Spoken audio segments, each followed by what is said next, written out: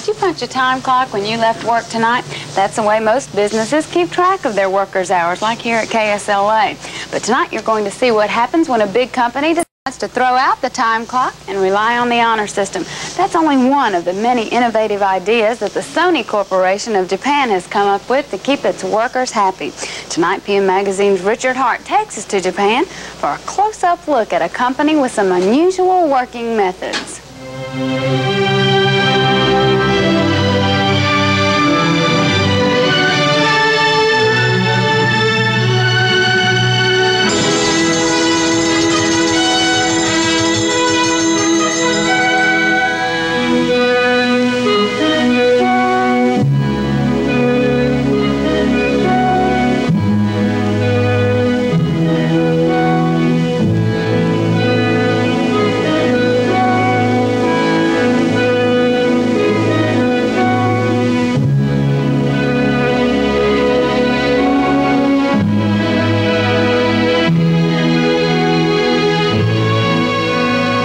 Out of the rubble of World War II in 1946, the company was still called Tokyo Telecommunications, and its first product was a rice cooker that didn't sell.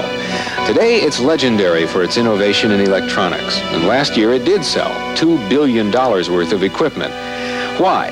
Well, Sony claims its success comes from the way it treats its employees. It makes an effort to deliberately get involved in the employee's personal life. To the company, that employee is family.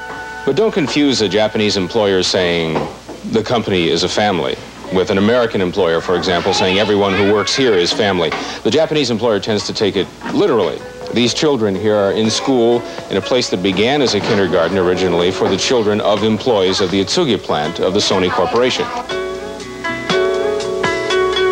This kindergarten is on Sony soil, and Sony hired the teachers. Naturally, Sony hopes these kids will work for the company someday. But the idea goes beyond that. It's sort of that the salary and pension and welfare doesn't bring out the best in a person. Sony says if you want a person to be creative and innovative, make sure his family is happy too. This is housing provided by the Sony Corporation for about 600 of its single employees at Atsugi, the large video production center. It's not uncommon for Japanese companies to provide off-campus housing for their employees, mostly dormitories. Sony is unique with these townhouses here, little individual units where 4 to 5 people can share living expenses. Those expenses aren't that great.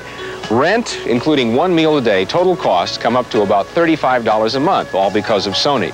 For example, in this unit, number 26, 4 women from all over Japan share living quarters. The company goes so far as to make sure that the roommates are personally compatible before putting them together. Now, some might argue that all this personal involvement makes the worker so dependent on the company that he or she can't afford to leave for any other job. But many of the employees who talked with us made it clear that they didn't intend to work for Sony for long. They just liked it for now. I'd like to know where they've lived before and how they compare living elsewhere with living here. 3人の方にお伺いしたんですが、前にここにいらした時、お家にいらした時はどちらにいらしたんですか。それと向こうでの生活とこちらの生活というのはどうでしょうか。共同生活や Here, she has to be more independent. When she lives with her parents, her mother cooks everything, takes care of everything, and she did nothing. So you have to do housekeeping and cleaning and laundry and cooking and deal with community people all by themselves. 2 of the women who spoke with us were working afternoons so that they could take classes in the morning. And one of them was taking classes to become a kimono maker, something Sony isn't involved in. But Sony acknowledges that they won't be working for the company forever because it helps pay for even such non-job-related tuitions. There are other breaks for the workers. For example, the company has its own drugstore where you can buy everything from coffee to cameras.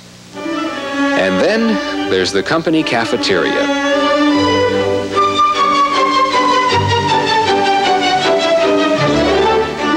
Problem is, what do you do about lunch? For example, if my employer provided us a cafeteria where we could eat for free, and Jan did not eat lunch or ate very little, and I ate like it was going out of style, she'd be losing money.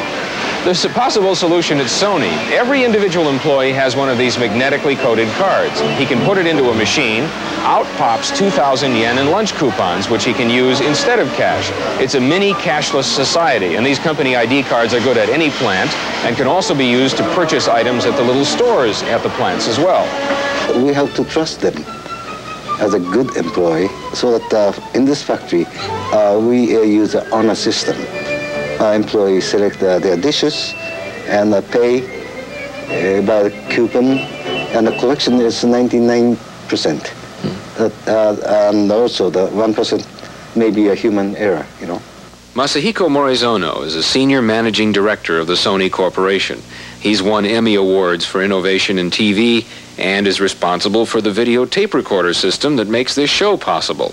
You know, no matter how we say to our people, you're going to be a creative, it doesn't work. So that, you know, we feel the most important things for us to do, particularly as a management, is to give them good circumstances where they can freely think of new things and so on. This is our basic, you know, attitude. That honor system at Sony extends everywhere. There are no time cards to punch on the production line, for example. For the dreamers on Sony's staff, however, there is a punch card of sorts.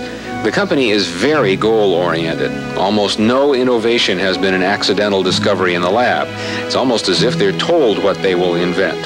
So far, they've met every target. What's in the future? Well, what about a television antenna like this on your roof?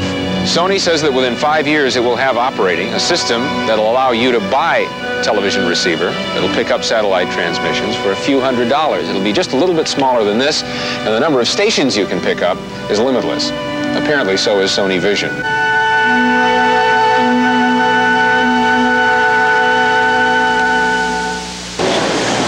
KSLA engineers like Dwight Seiden do routine maintenance as well as major repairs on sophisticated Sony equipment. And here at Channel 12, like at Sony, the family spirit flourishes. Why, every now and then our president and general manager Winston Lynham closes the offices at noon and we all have a barbecue on the patio. Chuck and I will be right back with more PM Magazine and a look at the rest of the week.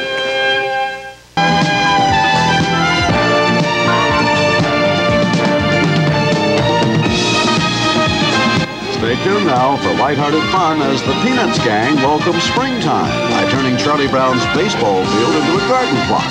It's Arbor Day, Charlie Brown, next on Channel 12.